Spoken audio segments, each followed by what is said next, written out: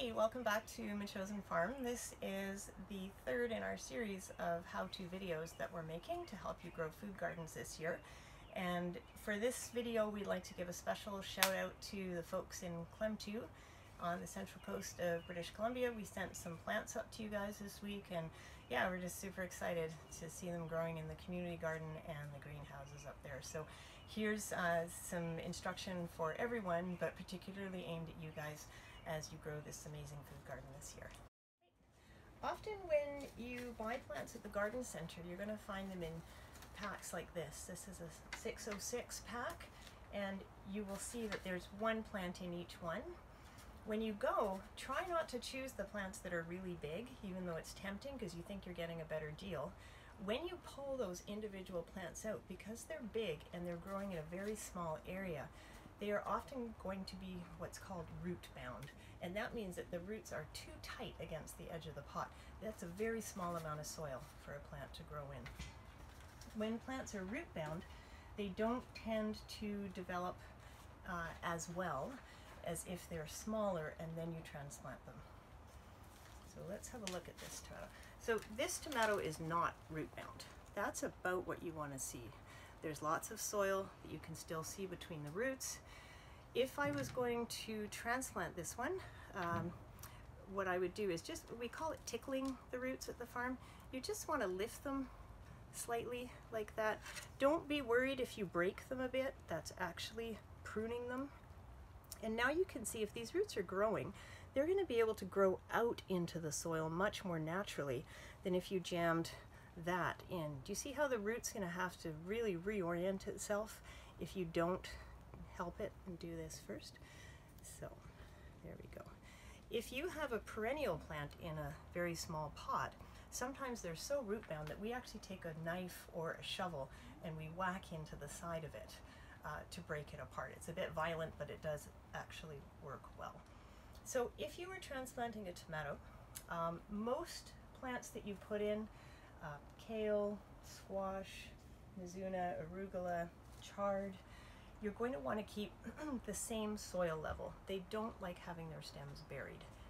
These ones, on the other hand, tomatoes, do like having their stems buried because, like potatoes that are in the same family, they actually grow additional roots off the stem. So by very carefully pruning off these bottom leaves, I'm not touching the stem directly because that can bruise it. And if it's bruised, it doesn't grow roots in the same way. So by pruning this off carefully, not touching the stem, when I plant it, I'm going to plant it up to here. And that means that instead of this amount of root, as this plant grows, it's going to have this amount of root. So you can see that over the course of this plant's lifetime in your garden, now that it has its roots separated out, and you're burying it to here so it can develop those new roots, that's a much healthier plant. So again, normally we would be doing this in a garden bed, but today we can't. So I would put that in. If you're digging your hole in the garden bed, hi Kita, you would dig down and then you would loosen the soil in the bottom of the hole.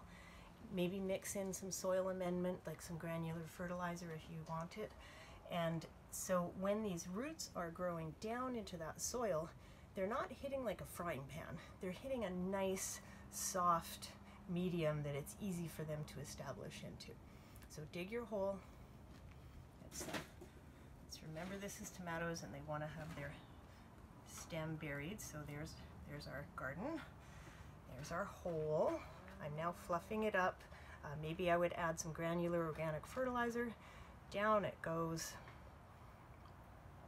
Keep it nice and straight, and then I would be burying it up the stem. We should have brought more soil. Okay, the other trick when you've transplanted something like this is to make a bit of a lake around it, like a dam. And that way when you're watering, the water will actually stay next to the plant and hydrate it down. When you water a transplant in, you want to use a lot more water than you think you need. And that's not necessarily to hydrate the plant. It's actually to take the air bubbles that are now caught around the roots and force them to come up. So when you do what's called flood watering, so you water really heavily 2 or 3 times when you transplant, you'll see there's all these little bubbles that'll percolate up around the soil. And what that does is it actually tucks the soil really close to the roots, and that helps them to grow again better. If you don't do that kind of flood watering, you have air pockets under the plant, and even if the soil is moist, those roots are still drying out. So you get a lot less transplant shock if you transplant in the evening, so they have overnight to recover, and you do that deep flood watering. These are chard plants, and if you bought these at our farm stand or at a garden center, you'll notice that there's a lot of plants in one pot. So these ones, we've got 3, 4, 5, there's probably about 18 or 20 chard plants in here.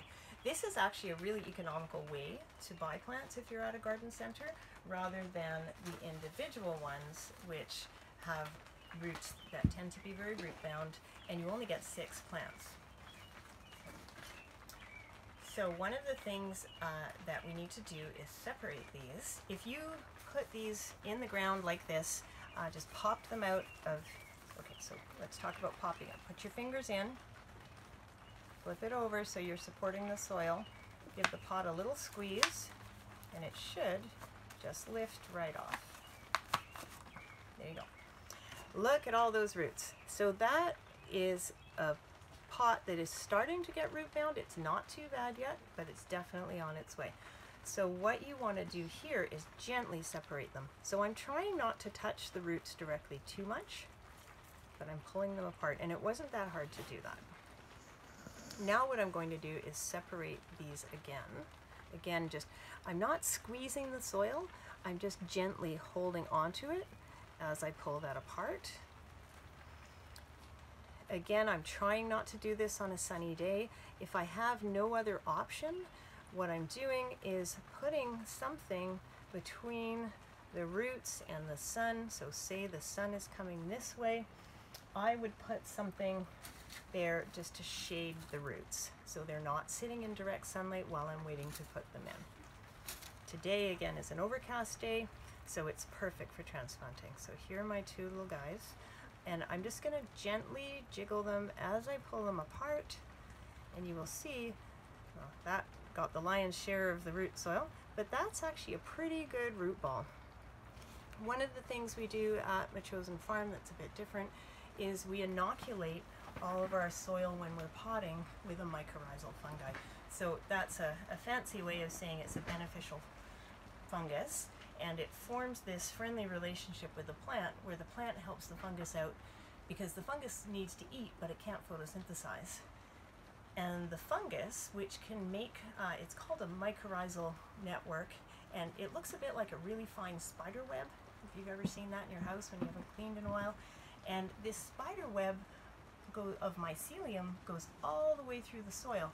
So it multiplies many, many times the access to nutrients and water out of that soil that the plant would have if it was just growing on its own. So there is a chard. Again, a plant like a tomato, you want to bury it up, higher up the stem, because it will make more roots. A chard, you don't want to do that. You just want to keep the same soil level.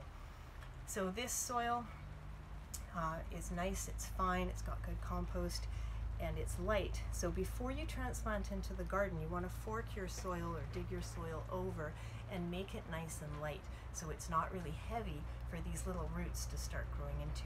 So again, just gently pull it apart, put that in it, and if you notice, I'm really not touching those roots.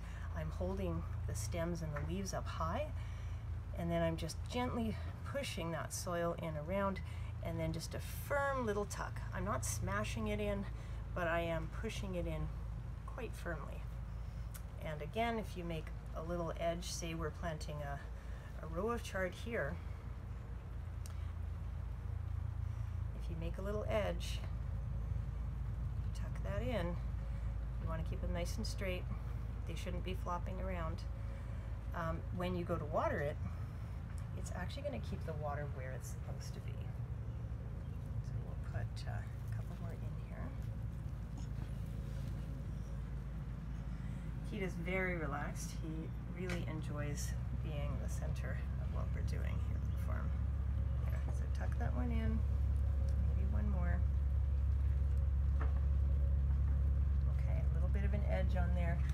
when we take the water and we're putting the water on, we're going to water it right around the base, and this is kind of shallow on the table. You can see some of the bubbles coming up there. Do you see that? That's the air pockets.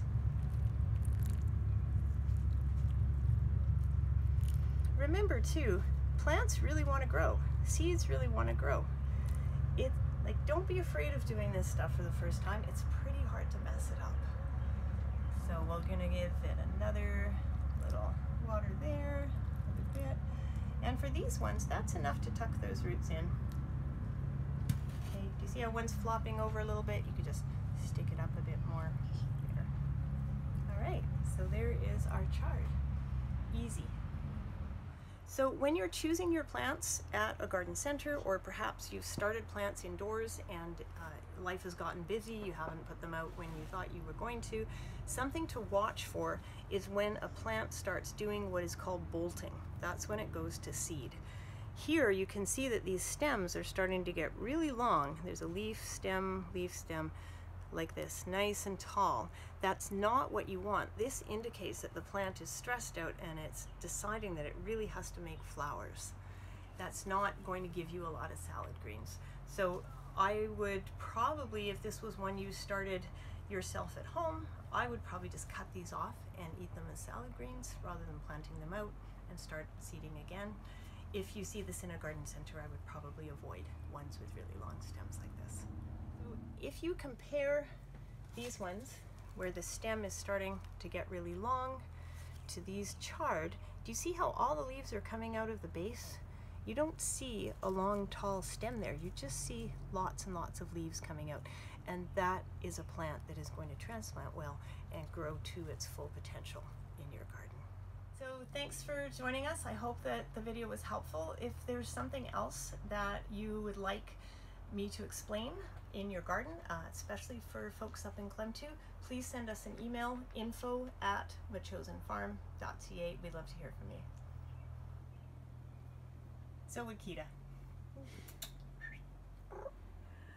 Oh, it's a good life. Oh, yes it is. It's a good life. Good.